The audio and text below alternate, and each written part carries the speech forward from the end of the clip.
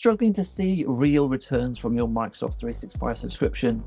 Most setups actually waste hours you could reclaim. So in this video, I'm going to show you the easiest way to unlock extra value from Microsoft 365, and it's much simpler than you think.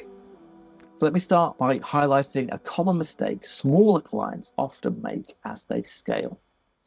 I had a client who started out using OneDrive and setting up standalone SharePoint sites before anyone even touched Microsoft Teams.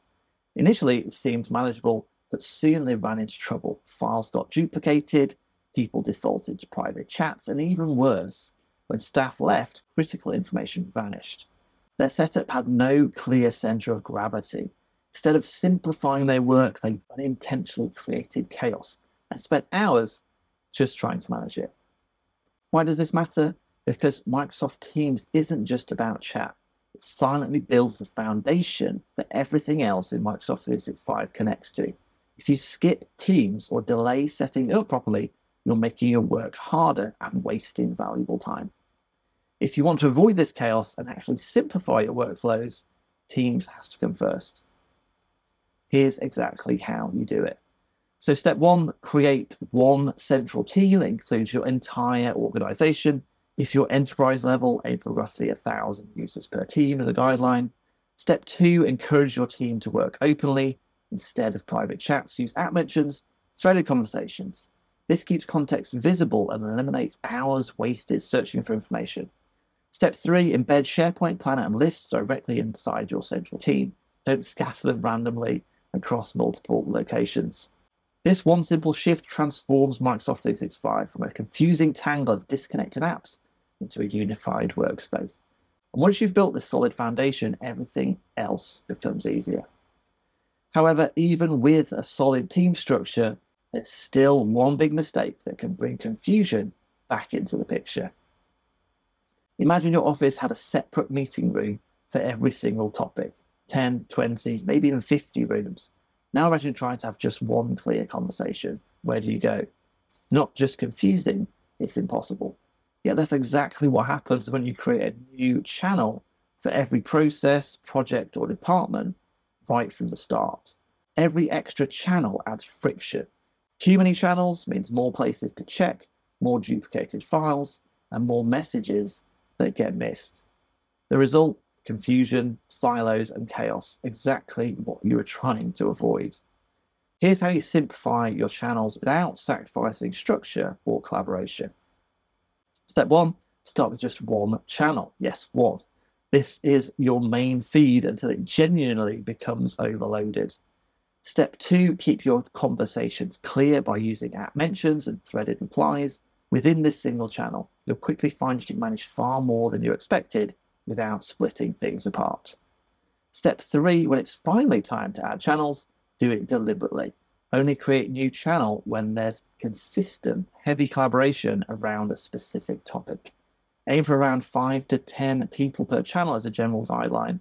For example, you might have one dedicated channel for your top 10 clients and another catch-all channel for everything else. Bonus tip, never create channels solely for file storage. You can upload and organize documents anywhere.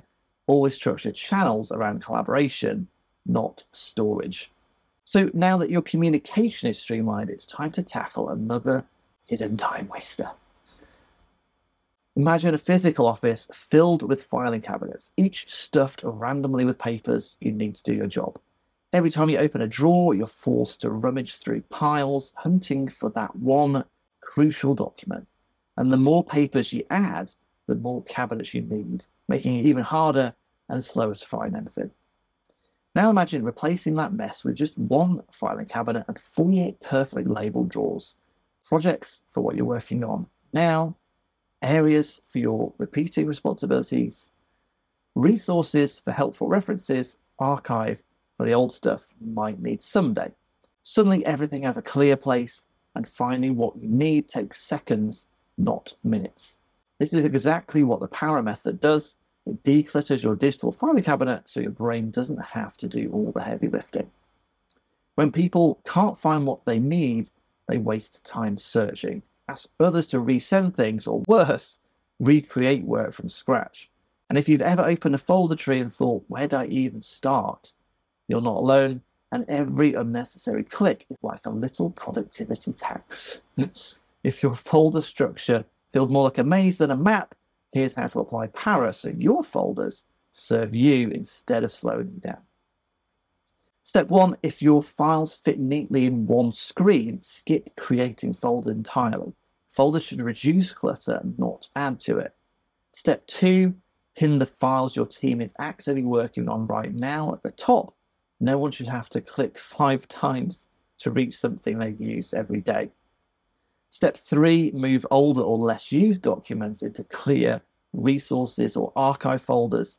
Then set a simple retention policy like manual quarterly reviews or an automated policy to move or delete anything that's no longer active. These simple steps let you spend less time managing documents and more time actually getting work done.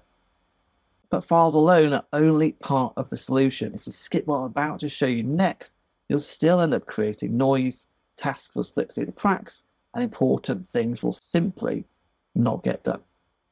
Think about it this way. Managing your team's work without visibility is like trying to complete a jigsaw puzzle in the dark. You know all the pieces are there somewhere, but you can't see what's done, what's missing, or how it all fits together. What happens next? You constantly check in, you repeat yourself, you waste precious time just searching for the next piece. Tools like Planner, Microsoft Lists, and Power Automate are like flipping on the lights. Suddenly everyone sees the full picture clearly. Missing pieces stand out, progress becomes obvious, and you don't need another meeting just to ask, where are we up to?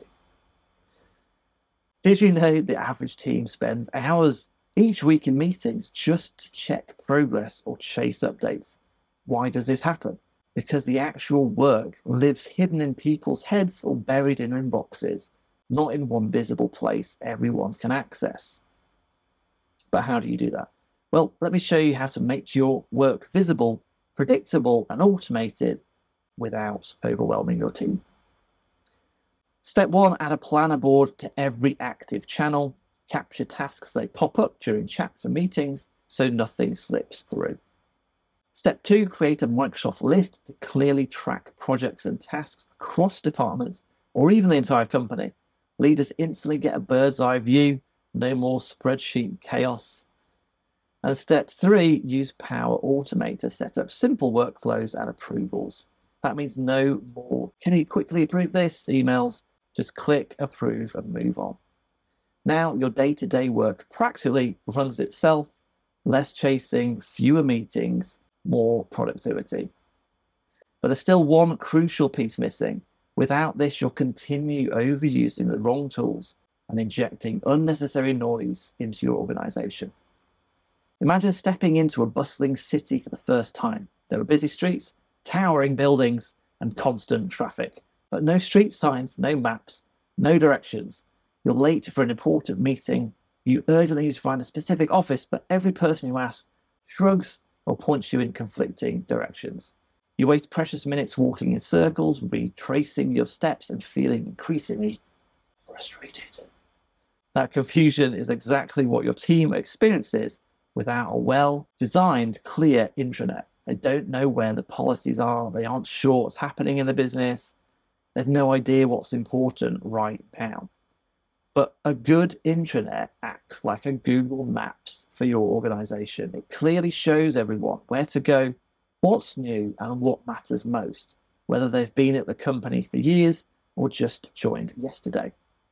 When you create a simple SharePoint communication site and pair it with tools like Copilot, you stop answering the same questions repeatedly because the answers are already there, easy to find. Ask yourself, where do people in your organization currently go for company news, policies, or announcements? If the answer is somewhere on SharePoint or I'll forward you the email, that's a big red flag. A poorly designed intranet leads to repeated questions, missed updates, and confusion about what's important. Most teams end up ignoring their intranet because it's clunky, outdated, or hidden in plain sight. So how do you build a clean, simple, top-level intranet? without the usual complexity. Let me show you exactly how. Step 1, set up a SharePoint communication site and make it your homepage for internal communications. Step 2, post a concise weekly company brief featuring curated updates, key wins and clear priorities. Just enough signal, zero noise. Step 3, upload your policies, SOPs and essential links and train Copilot or Microsoft Search to instantly surface answers whenever someone types a question.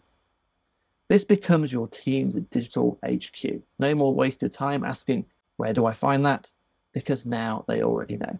But even though you now know how to optimize your Microsoft 365 setup to save time and reduce chaos, if you don't structure it the right way for your specific team size and business model, it's all still going to break under pressure. So book a call to work together or watch this next video and I'll show you how to actually structure Microsoft 365 to small and medium-sized businesses and enterprises so your tools scale with you, not against you.